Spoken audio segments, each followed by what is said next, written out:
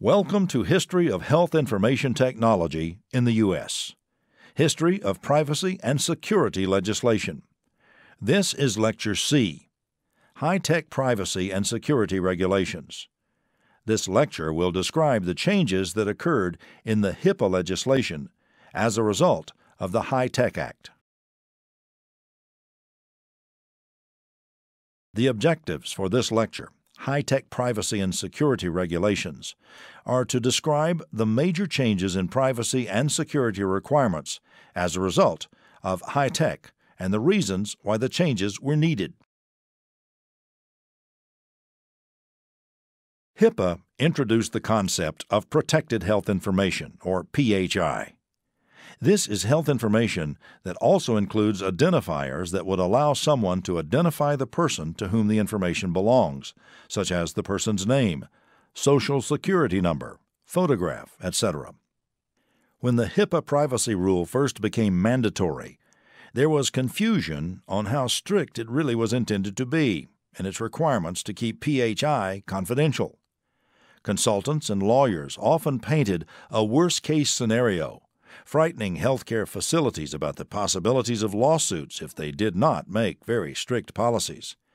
In fact, early on, there was talk about the need to soundproof all patient rooms so that conversations with patients would have no chance of being overheard. Over the years, most places realized that the regulations were intended to guide realistic, not extreme, methods of protecting the information. However, there also were difficulties with enforcing the regulations. Originally, enforcement was divided between the Centers for Medicare and Medicaid Services, or CMS, and the Office for Civil Rights, or OCR. OCR handled privacy complaints, while CMS was responsible for the enforcement of the security regulations. This created inefficiencies. Even before high-tech was passed, OCR became responsible for both privacy and security enforcement, which improved the enforcement process. Today, OCR is responsible for both privacy and security enforcement. In addition to the challenges of enforcement, other modifications over the years made many privacy advocates feel that the law was not strong enough. For instance, patients had to be provided with a notice of privacy practices that the healthcare facility followed. Patients had to indicate that they received the notice, but did not have to provide explicit consent to the practices. Privacy notices usually stated that the information could be shared for what is referred to as TPO. That is, information could be shared with doctors for treatment, that's the T, payment, the P, to insurance companies, and for hospital operations, such as quality improvement activities. Patients did not have to be notified when such sharing for TPO occurred. Finally, over the years since 2003, there have been a number of breaches, that is, where the information security was compromised or the information was not kept secure.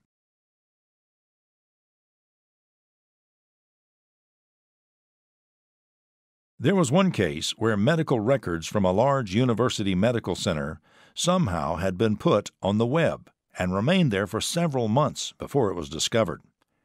There was no evidence that anyone had done anything with the information, but still, it was a major breach.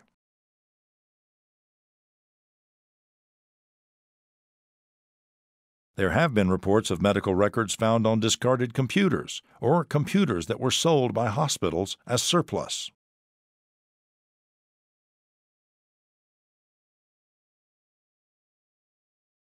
There have also been reports of medical records being kept on portable devices, such as external hard drives or laptops, that have been lost or stolen. The picture shows a notebook computer with a variety of portable storage devices. You can see that with the small size and easy portability of modern devices, it would be very easy to have problems.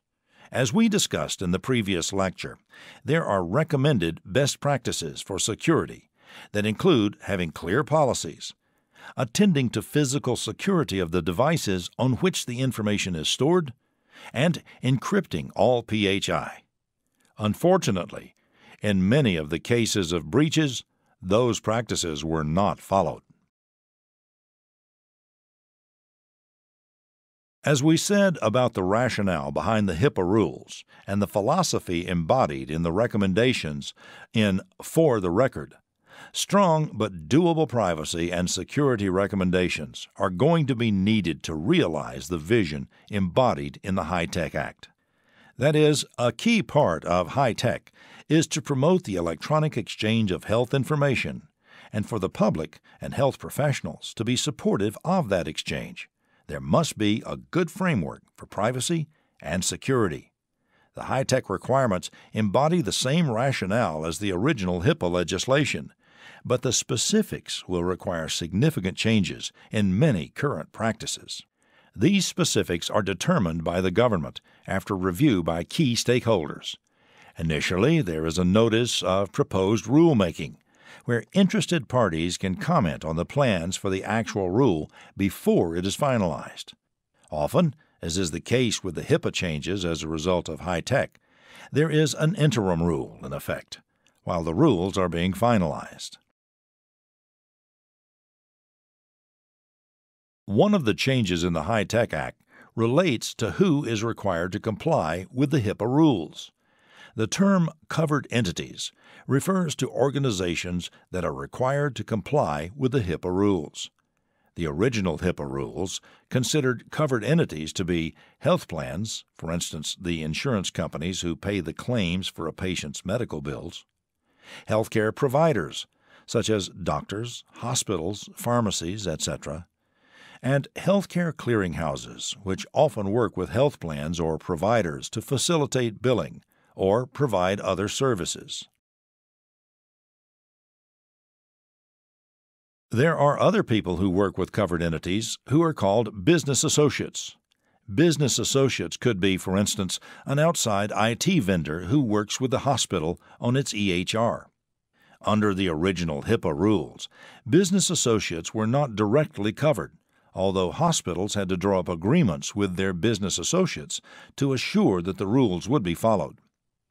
As described in the Notice of Proposed Rulemaking related to the HITECH changes, in the area of business associates, the Act makes a number of changes. First, Section 13401 of the Act applies certain provisions of the security rule that apply to covered entities directly to their business associates and makes business associates liable for civil and criminal penalties for the failure to comply with these provisions. Similarly, Section 13404 makes business associates of covered entities civilly and criminally liable under the privacy rule for making uses and disclosures of protected health information that do not comply with the terms of their business associate contracts. The Act also provides that the additional privacy and security requirements of Subtitle D of the Act are applicable to business associates, and that such requirements shall be incorporated into business associate contracts. When the final rule came out in January of 2013, it said that HIPAA will apply directly not only to a covered entity's business associates, but to the business associates' subcontractors and the subcontractors' subcontractors, and so on, all the way down the line.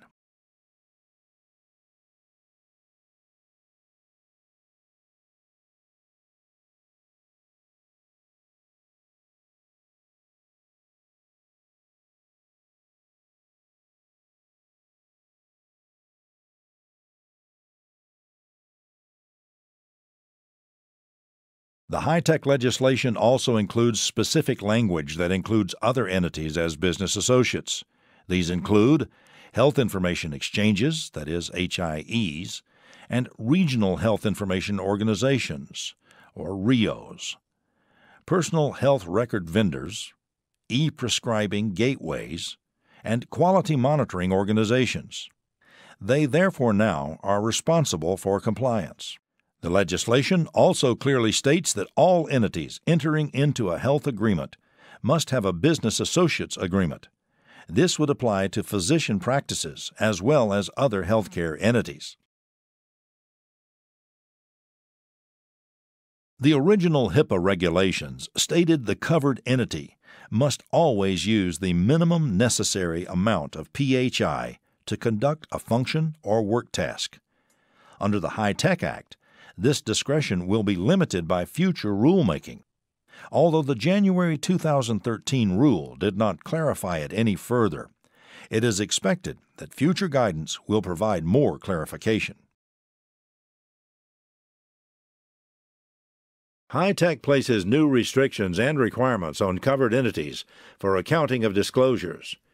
The accounting of disclosures would be a listing of any information that was released, to whom and when it was released. In the original regulations, covered entities had to provide an accounting of disclosures of patient information on demand. That is, they did not routinely do it, but if the patient requested it, they would give the information to whom the information had been disclosed. However, previously those disclosures made for the purposes of TPO, or treatment or payment and healthcare operations, did not have to be tracked or provided to the patient.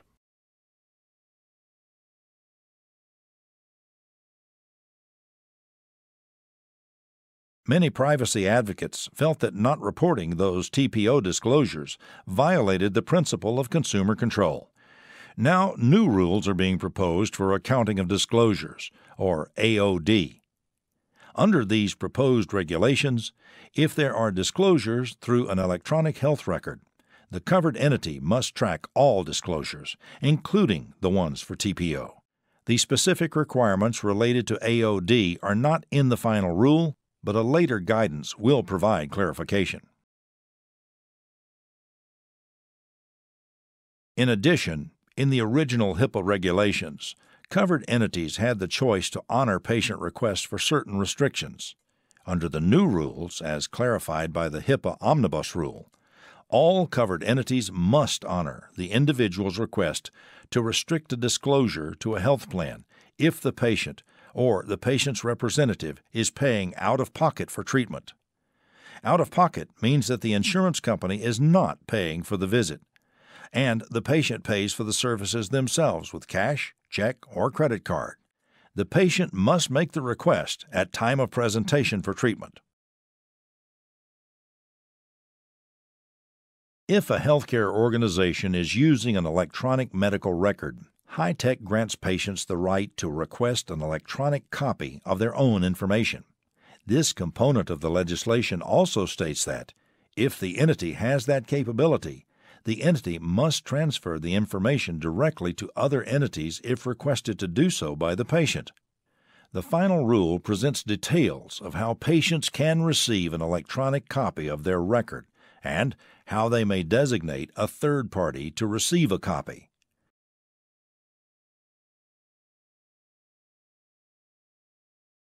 Accounting for some disclosures can be quite complex. Organizations with multiple electronic record systems will have an extremely difficult time complying with the requirement to track all disclosures related to TPO.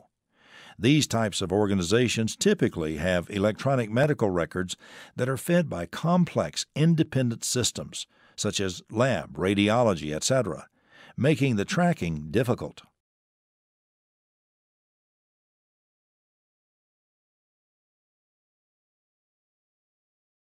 Restricting disclosure to insurance companies can also be difficult. Consider an office practice that uses e-prescribing programs.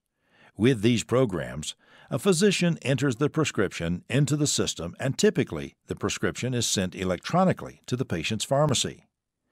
What if the patient requests to pay in cash when they present at the doctor's office, and the physician writes an electronic prescription during the course of treatment? Now, two healthcare entities are involved. The pharmacy may proceed to fill the prescription and, in most cases, would probably use their computer to apply the cost to the patient's insurance carrier, especially because they were not directly informed not to disclose. It is the patient's responsibility to request a restriction to each covered entity for services for which they pay in full out of pocket. This is only one example of the complexity of these restrictions, and the final rule includes some very specific things that can and cannot be done in regard to this aspect of disclosure.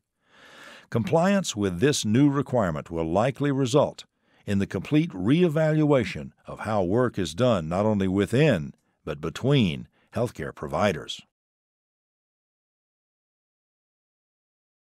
Providing patients with electronic copies of their records requires that the healthcare organization comply with the appropriate safeguards for transferring this information. One way to do this is through a patient portal, where the patient can view and/or download the information to their computer or media of their choice. If the patient requests an unencrypted copy of their records, say by email or on a flash drive, the organization can provide it, but before doing so, the organization needs to educate the patient regarding the risks of unencrypted PHI. Another challenging area in the new rule involves requirements for reporting breaches of information security. In the final rule, if there is unauthorized access to protected health information, it is assumed to be a breach, unless a risk assessment shows that there is low probability that the protected health information has been compromised, or one of the other exceptions to the definition of breach applies. An example of a low probability that the data were compromised might be if patient information were sent to a wrong patient by mistake, but the address was wrong, so the mail was returned by the post office unopened. The new breach laws apply to both paper and electronic systems. Although the focus is on notification and reporting, there is also what is called a safe harbor for some information. That is, breaches of certain information do not need to be reported. Breaches of secured information, that is, information that is unreadable, unusable, or indecipherable to unauthorized individuals by either encryption or destruction, are not reportable. Also, certain inadvertent breaches by authorized individuals are not reportable. The major challenges are in the notification requirements for unsecured information.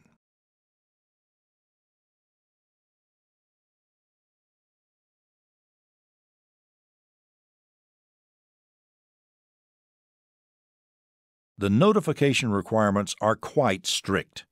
Not only must individuals be notified promptly, but if more than 500 individuals are affected, the institution must notify the media serving that state or jurisdiction, and you can just imagine how a healthcare provider will feel to see their information security problems on the front page of the local paper. In addition, they must maintain a log of breaches and report them annually to the government, specifically the Department of Health and Human Services, or DHHS, as it is abbreviated. However, if a breach involves 500 or more individuals, they must notify DHHS at the same time they are notifying the individuals and the media. These breaches will be posted automatically on the DHHS website. Finally, there is also an increase in potential penalties. The interim final rule was effective September 23, 2009, and it was expected that a final rule would be announced after a short comment period. In fact, DHHS had a final rule all prepared, but in 2010 they decided it needed more work. As with the original HIPAA regulation, there were a huge number of comments, and they were often conflicting.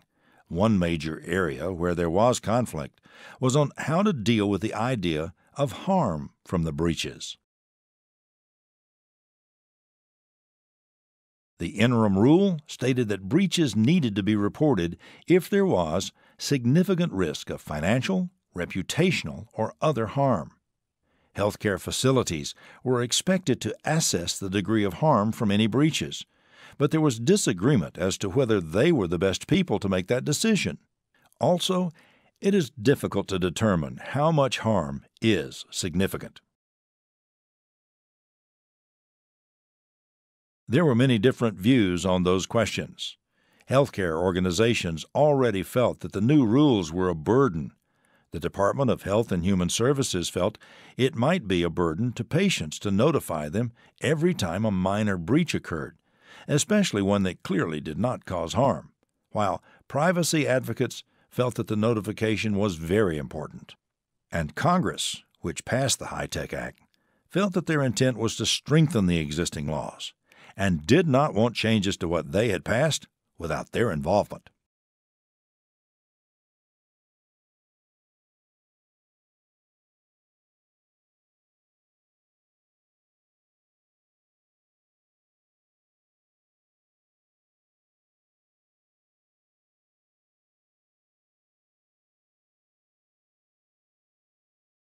When the final rule came out at the beginning of 2013, there was a major change to the standard for breach notification. Rather than focusing on the risk of harm to the patient, the focus is now on whether the data were compromised. The final omnibus rule again calls for a risk assessment, as was included in the interim final breach notification rule. But now the risk assessment is to determine the likelihood that compromise had occurred, and the rule specifies what type of information must be included in the risk assessment. The information includes the type and amount of PHI, including the identifiers and the risk of re-identification, who had access and the likelihood that they actually viewed the PHI, and finally, what was done to mitigate the risk once the problem was discovered. Like the original HIPAA regulations, it is likely there will be other clarifications and modifications over the years as we get more experience with the benefits and burdens of these new rules.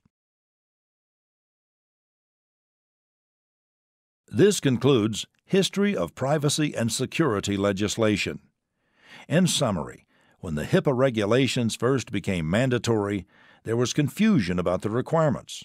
There were security breaches, and there were some difficulties with enforcement of the rules. To make health information exchange safe, the HITECH Act expanded and clarified the privacy and security rules of HIPAA.